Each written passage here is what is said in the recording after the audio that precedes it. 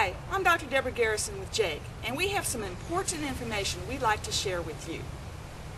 Hello, my name is Dr. Bernadine Cruz.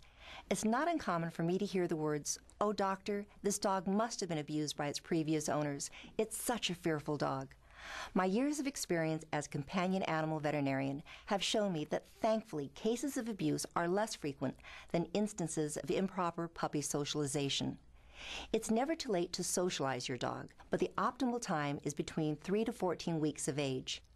Every dog matures at their own rate, but studies have shown that it's during this critical time that you have the best chance of shaping the personality of your puppy into the adult dog you want. There are two basic methods of training your puppy: positive reinforcement or punishment-based. Punishment-based training can make your dog fearful and defensive.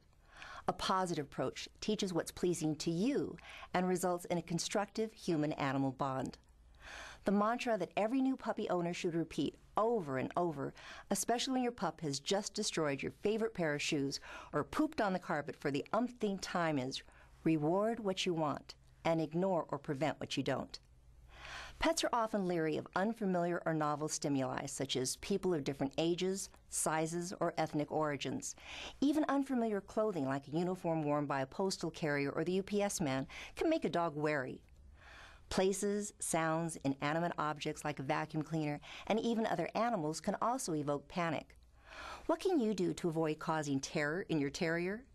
Expose your young dog to as many different stimuli as you can.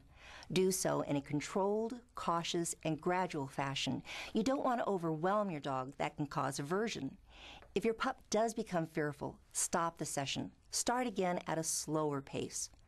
Concerned that you may expose your juvenile to illness, or you just don't have the time to get your dog out for a meet and greet?